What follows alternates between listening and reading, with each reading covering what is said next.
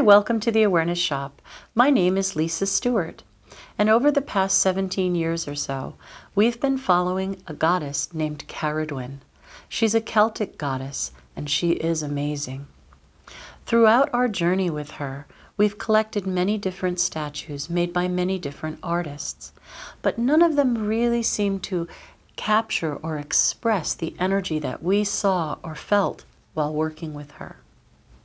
We were lucky enough to find out that right here in New Paltz, New York, an amazing sculptor named Joe Laudati was doing his work. We approached him and asked if he would be up for it, and he said yes. So he is now working with us to create many different gods and goddesses in the Celtic pantheon. Of course, the first statue we would have to make would be our mother, Cerridwen. And here is what we came up with. This amazing depiction of Cerridwen. Cerridwen is a goddess, a mother, and a witch, and her story is amazing. Joe worked with us on every detail. How do you want her clothing to look? Which animals would you like to have portrayed with her?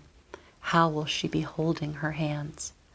So as we worked together, Cerridwen seemed to speak across the veil to us and tell us what she would like. She told us how she would like to hold her hands. She told us that she would like us to include the black-crested hen from her mythology and her story, the tale of Taliesin.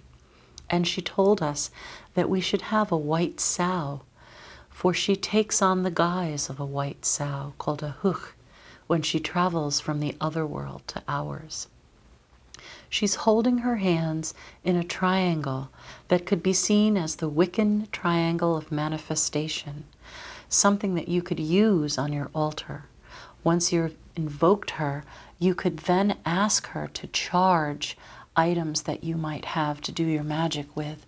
For example, you might want to have something in the cauldron, like a candle or a special mixture of oils or a brew, and allow Cerridwen to work that magic with you. Or you could certainly program or charge other items like amulets, talismans, or even crystals. They look great, and they would work great being charged with Cerridwen's energy. If you'd like to know more about her mythology and her story, there's this wonderful book called From the Cauldron Born by Christopher Hughes, and she asked him to write this story. In here you can find out every detail of her story as a mother, her story as a witch, and her story as a goddess. It also goes through the 7 characters, that's right, I said 7 characters within her mythology.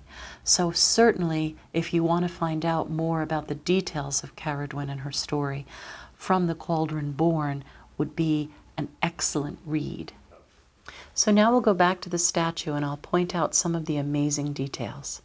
First, I said that Cerridwen was a Celtic goddess, and you'll notice that very fine Celtic knotwork adorns her beautiful garments.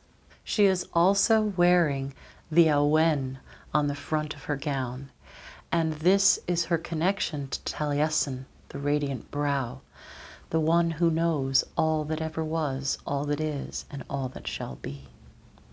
The 2 animals depicted with her are the black-crested hen, which is Cerridwen in the last guise that she takes through the chase. She becomes the black-crested hen and ingests the seed that will later become Taliesin. And on the other side we have a white sow called a hwch, which is how Cerridwen comes to our world. And you'll notice that part of her story in another branch of the Mabinogi. So here we have her, the mother, the witch, and the goddess.